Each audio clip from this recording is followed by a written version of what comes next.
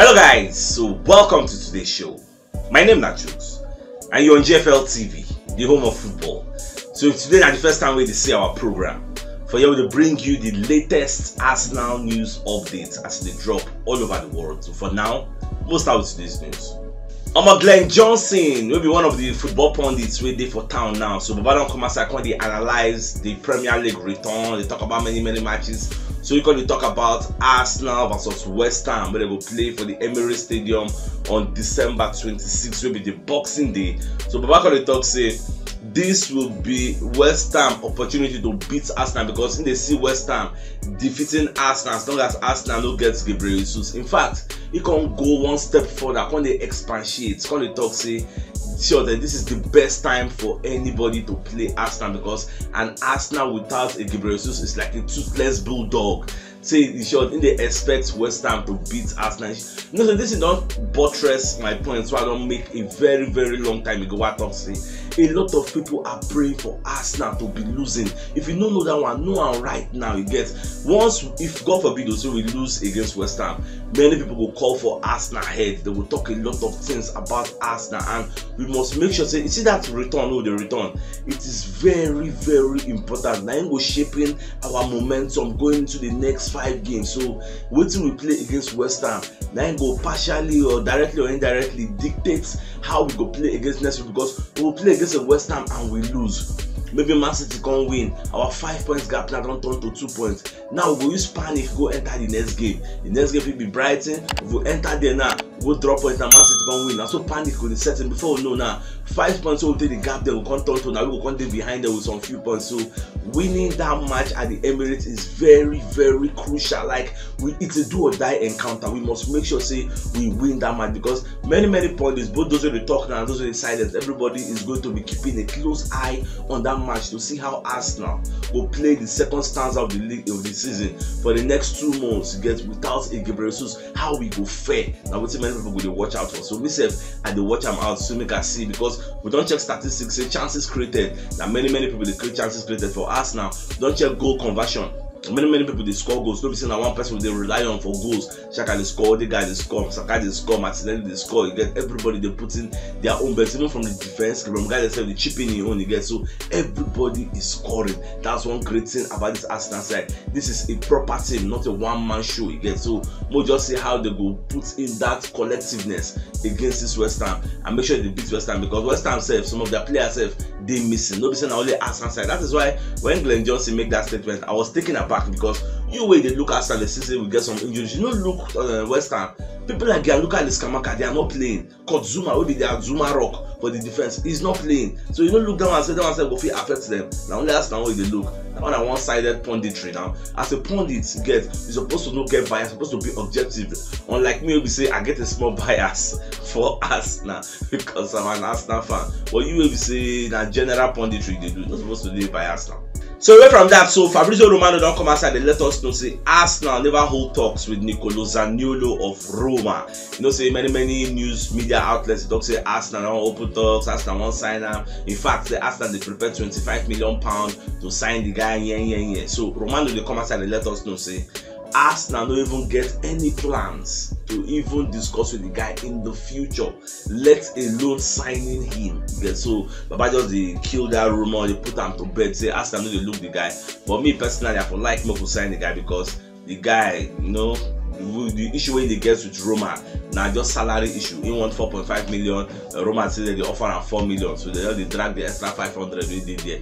Well, anyhow way they go, I don't say Arsenal feel what bid, but they are interested. They are just watching, they are monitoring, just like Antonio Conte said. They just monitor the guy, maybe they see how they will resolve their internal crisis. If they don't resolve and way, and then third parties can now come and bid for him. So let's just see how that one said go. Our Palmeiras president, that they call Leila Mejdalani, don't come outside and let everybody know say we never received any bid for Danilo, because we've heard many stories in the press. People say they won't offer a bid, this one say they won't sign, that one say they won't sign. Say they never received any bid nor consultations. Nobody don't come for the guy say they won't really sign her, so she just want set the record straight. Maybe nobody can talk say Daniel they go somewhere, because they don't say Arsenal we're interested in him in the past. Maybe say that one no work, they can't go for Douglas Luiz, that one self no work. so they come day their day.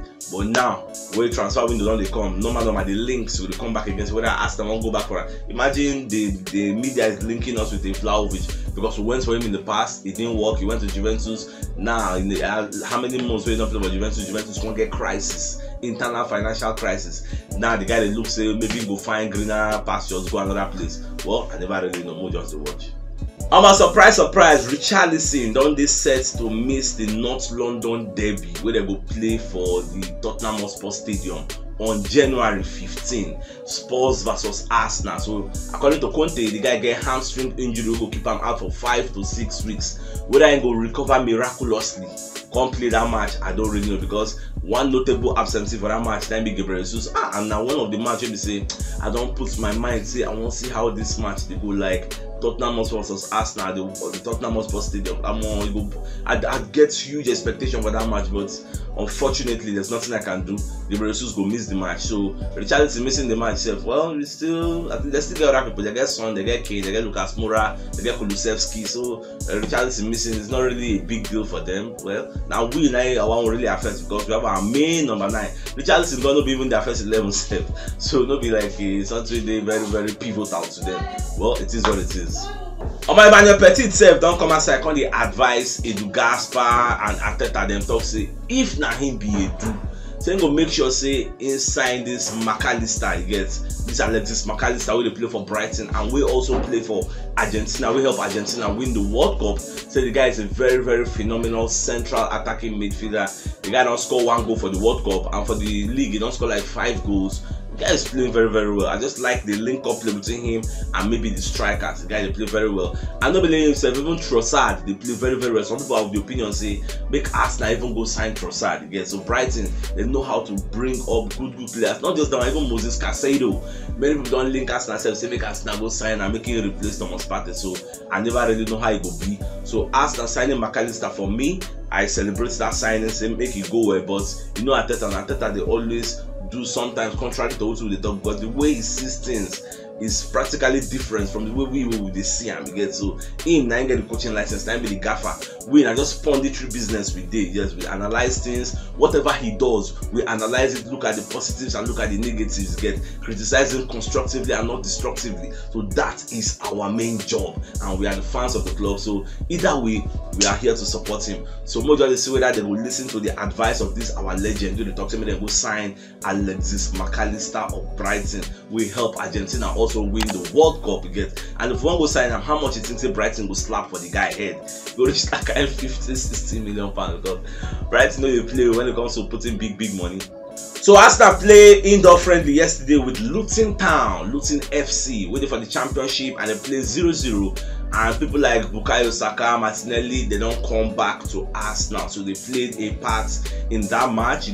We did some kind of rotations. We played everybody, like just want to give them some kind of match fitness. So they see the sharp small heading into January, the festive period now, because on Sunday is Christmas. Then on Monday we are playing this West Ham side, and lo and behold, today is Thursday. So now in a few days now, Thursday, Friday, Saturday, Sunday, Monday, in a few days now we will hit the ground running. That is why Arteta thought it wise to let the boys be match fit to get me. They a bit rusty, especially those who don't play for the World Cup. We don't come there around to get. So people they expect if he missed the match, that's Saliba, because we've not seen Saliba they in post holiday. So Saliba is likely to miss that match, or maybe he will come 9 minutes come play because he's not even used at all for the World Cup. How many games he played? Nobody that Cameroon game. Saliba not really stress himself now, so I never know how it go be. So that's why the Luton Town game 0-0. They're not too poor body for me. I don't feel say they don't want to get injury or anything, because they're indoor friendly now.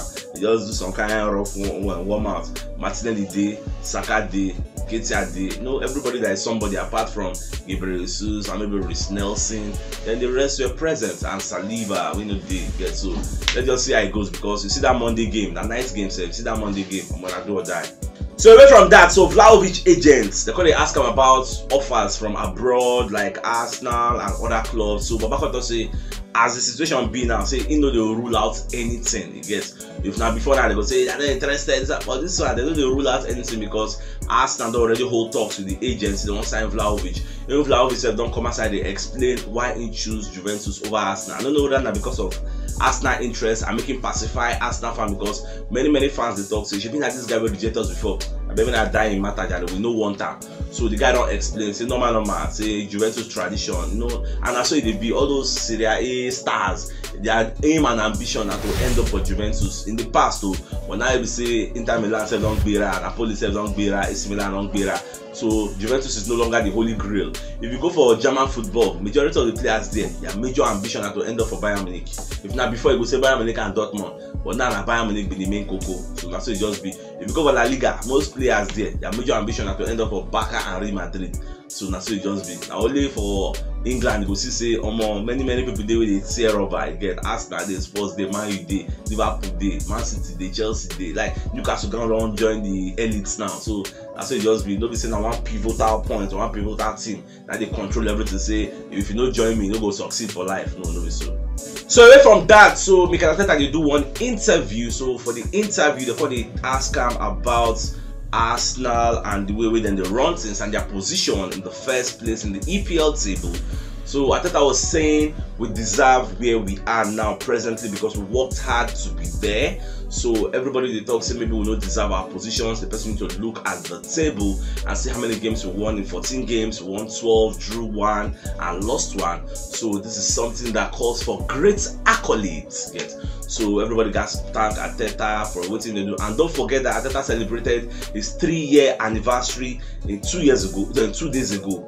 Yes, they celebrate them. So people gonna analyze, they evaluate how intake fare because all those kind of internal crises like the way they handle Guendouzi, Mesut Ozil, all those kind of Aubameyang, and all those kind of little things. How they reduce the wage bill. So we discussed all those yesterday. If you never watch or check the show on our channel, you see it.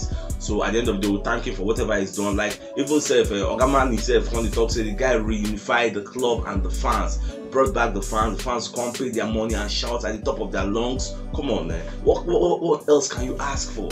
So now what's in the happen for the Emirates now? The Emirates Stadium is now a fortress that nobody can breach. You get so all the games we don't play for the Emirates Stadium, I don't think we've lost any. So we're playing very, very well now. So just give the gaffer good like mad accolades to get and make the Kroenkes reinvest in the club. Like what Babasato talk. The small one we then give him.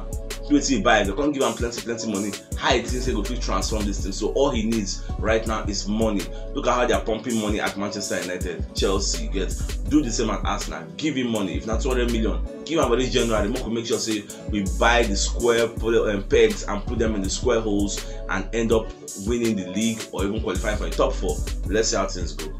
So away from that, so the London Evening Standard don't come outside the talk. Say Chelsea and Arsenal were offered Matheus Cunha, where they play number 9 for Atletico Madrid. So Chelsea and Arsenal rejected him, that they don't want him, so he should go. That is why Wolves now can sign the guy with a loan, on a loan with an obligation to buy. Because many people don't they ask, say why Arsenal no go for Matheus Cunha when they available? At least we could have taken him on loan too. You get, and it will not cost us anything with an obligation. Maybe at the end of the season they will pay the money instead of using only Edin Ketia as the out and out striker we have and converting the certain Martinelli to play that centre forward. So these are the opinions of a lot of people out there. Well, I think I know why they reject this guy deal. Get maybe fits our philosophy. Get fits the kind of project we want to run here. Maybe he doesn't know how to press. I don't really know. Well, we'll just continue to see how things go.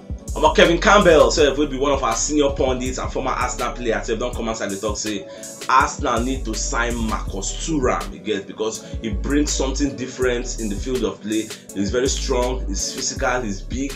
This guy is almost as tall as Saliba. He's 1.92. You get, the guy is very tall. You get, that's why myself I like the way the guy they play. So by the talk, so we can't leave only Edin Ketia to handle everything. We need somebody that brings something different. We need physicality up there. Somebody like Edin Ketia, for me, he will be bullied. Get any day, anytime. Defenders will bully him. If not for pace, if he outrun them. But when it comes to like Jagba to drag for ball, they will bully and come out. But a certain Marcus Thuram, you can't bully him. And the sweet part about this Marcus Thuram is the fact that this guy comes for cheap because his contract expires in the next 6 months. So Borussia Mönchengladbach when they play for don't slap 10.5 million pounds on his head ahead. Say anybody wants to sign and see the money where it will be instead of him to go out on a free. So this is something that Arsenal can afford. Take the risk. Their life is all about risk. Instead of using only educator, go and spend £11 million, get a certain Marcus Thuram and risk him. And if I check the guy's statistics this season for Borussia Mönchengladbach, he played 15 games and he scored 10 goals. That was why he was selected to represent France in the World Cup. So if France, the Deschamps, the coach of France, can select him and take him to the biggest stage in country football, who are we not to sign him? That's the question Arteta alone can answer. At the same time, so Arteta got a plan to help Isco to regain in form, because Isco, they don't say in contract for Sevilla after 4 months. Just join 4 months after enjoying with the coach called the get issue. I don't know what is up. So the coach don't say in contract. Isco is now a free agent. So Arteta the reason to bring him onto squad depth level. More just at least get men for the bench. If not for Europa League, go to play men, they play for also. I never know how it go be, whether they go really activate them. I mean, I just talk is cheap, you get, because the difference between getting interested on the player and actually going to the whole hall and pay money for the player. And this is why I'm saying no go pay money to anybody, and just salary go just give a baba go enter, sign contract ASAP, you get. So we just keep a close eye on that Isco deal. Dean Jones self don't come outside the talk say Arsenal they feel say them get a real chance of signing Ferran Torres. You get, usually Ferran Torres dey for Barcelona, the guy na surplus to requirements, so now like the second name in the pecking order for there. You know, really they happy, and the guy is just like 23 years old. Now the guy na winger naturally, but for back at then they use him as a false 9 or number 9 if you like, before they come buy Lewandowski. So now we say Arsenal need a winger. They need, I think they need squad depth, mad ones. So they say Arsenal they reason the guy to bring him back to the England, because he was playing for Man City before they come carry and go for that Barcelona. And the guy, when it comes to pace, the guy get good pace. It's very very good and tricky. So whether this thing self like the other deals, whether it will come to fulfillment, nobody knows. About that, I talk is cheap.